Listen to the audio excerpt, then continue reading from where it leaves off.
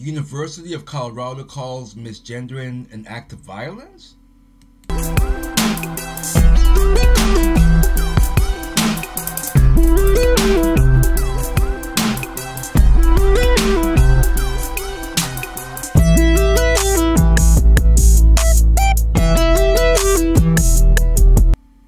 Welcome to Ray Dog's Random Thoughts. Ray Sean Blyden here. Today's show is brought to you by hang on to your seats. University of Colorado isn't going to like this. This is going to be a call for act of violence.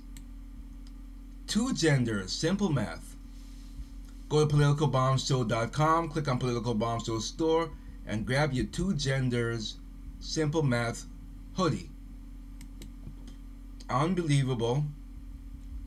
Unbelievable. I mean, really? Well, first of all, I would argue it's not misgendering, it's fact. We also have a t-shirt that said facts matters. Facts do matter. I'm not going to get into the biological sense of things, but you should know where I'm going with that.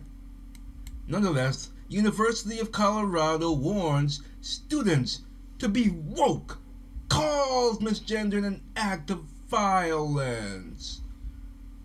Are you a violent person? Not anymore, I used to be. Depending on your language. No. Such is the situation according to the University of Colorado. The school's Boulder campus hosts a pride office which has laid out limits related to speech. First of all, I'm pretty sure that that's illegal against the United States Constitution. You can't limit my speech. Its First Amendment means free speech. The school's Boulder, as I said, per the official page of pronouns. You've got to be kidding me. To respect someone is to do as they demand your words when they aren't around. You're joking. You can't be serious. Pronouns are one of the ways we portray our identities. When a person asks you to use their pronouns, they are asking you to respect their identity. First of all, I'm not going to live in your pretend world. So you're not going to force me to take part in your pretend world. That's the nicest way I could put it without the YouTube gods coming down on me. Though pronouns are generally used in someone's absence, that person will somehow sense your syllables. My syllables? Oh boy. This is a tough one for me to get through. I should have done this on Political Bomb Show instead, so I could really tell them how I feel. When someone refers to another person using the wrong pronouns, especially on purpose, first, oh boy. Woo! Help me.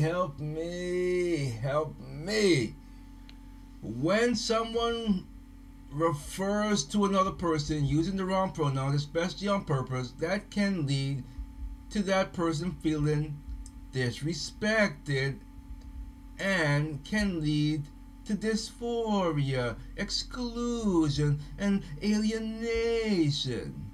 Violence is violence, and so are words. Choosing to ignore or disrespect someone's pronouns is not only an act of oppression, but can also be considered an act of violence. Really? Really? Well, I guess I'm going to be the most violent person on campus if I ever go there. School administrators are attempting to oppress oppression, so they're violently attacking violence. That seems the situation, since words of oppositions are violence and the college is opposing unapproved pronouns with its words. Perhaps the most notable reality revealed by CU Boulder is that one can commit violence against another without any semblance of close physical proximity. Makes no sense. Makes no sense. We also have a t-shirt, sense isn't common anymore. I guess not at Colorado. Not at Colorado University. Sense is not common for sure. According to principles promoted by the Pride Office, an oppressor in Beijing may violently attack a member of the Miami marginalized simply by uttering third-person words. In other words, in order to avoid violence, how might students keep track peers' pronoun preferences? Perhaps a notebook will help. Are you serious? You're telling me that? Oh, the YouTube gods are gonna want to get me because I'm so close. Oh boy. Woo! Let me calm down. Gather myself, because I just want to tell you, who do you think you are? Who do you think you are? You're not going to tell me how to speak and what I can and can't call someone. Are you serious? That's the nicest way I could put this. Obviously, I don't need profanity because I don't use that anymore. But you're pissing me off, royally pissing me off, because you want to control my freedom of speech, my God-given rights to call a man and a woman a woman. You're trying to change the narrative. You're satanic and demonic. I couldn't hold it in anymore. I previously suggested a scenario in which our new rules are put into play. Consider, if you will, the following. While attending college, you meet and briefly converse with Cool Shoes Horacio, the body with male sex organs, informs you this pronouns are of the they variety, except they substitutes nem for ver, for vis, ners for the other vis, and buncel for verself. Does anyone understand what that means? Because I sure read it, but sure don't understand it. Even if I read it 1,000 times, I have no idea what that means.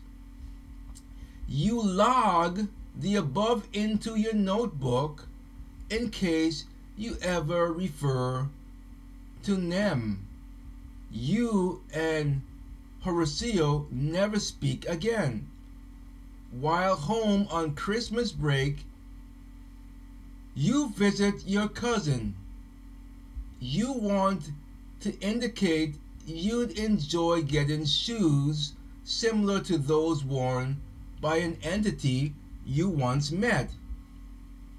You consult your book and then explain, there was some human at school who had shoes like the ones I want. They told me they got them at the mall. I was going to ask Nem which store, but I got distracted because I had to log NERS particulars into the 500-page journal I carry to record everybody I might ever reference pronouns. They would have probably taken me to the store self, but I'll never know. 70 years later, you're recalling how you ended up obtaining those very shoes. You want to share this story with your nursing home attendant, and fortunately, you have a laptop with all of your pronoun notes from 7 decades past. Zeal be changing your bedpan next Thursday, and by then you and your 90-year-old mind will have never figured out how to tell Zer. Is anyone, you see the absurdity of this? It's absurd that you want me to have a little notebook for every delusional, psychotic, mentally unstable person I meet to take notes, so next time I run into this individual, I have to use their preferred pronouns. Are you insane? Are you insane? I'm not doing it. Back to CU, Colorado. What should the student do if a person's preferred pronouns are unknown? The Pride Office has an idea. Let's read some more of their ideas, because the first one we just read was so awesome. Can you sense the sarcasm in my voice? Let's read the other one. Let's see what this is. Usually, it's safe to use they, them, theirs, unless that person tells you otherwise. Try to introduce yourself with your own pronouns so that everyone you meet knows that you're a safe space and that you won't assume a person's pronouns. If I run into someone and they have my features, hello, sir. If I run into someone and they have Hillary Clinton's features, hello, wildebeest. Hello, ma'am. This is ridiculous. This is out of control. This England, they actually fine you for misgendering. You get fined. This is so absurd. Where was I? I got lost in their nonsense. Try to introduce yourself with your own pronouns so that everyone you meet knows that you're a safe space and that you won't assume a person's pronouns. It also prompts them to provide pronouns without it being awkward. Example, hello, my name is Alex, and I use they, them, theirs pronouns. Are you insane? Are you absolutely out of your freaking minds? Now I have to change the way how I greet people.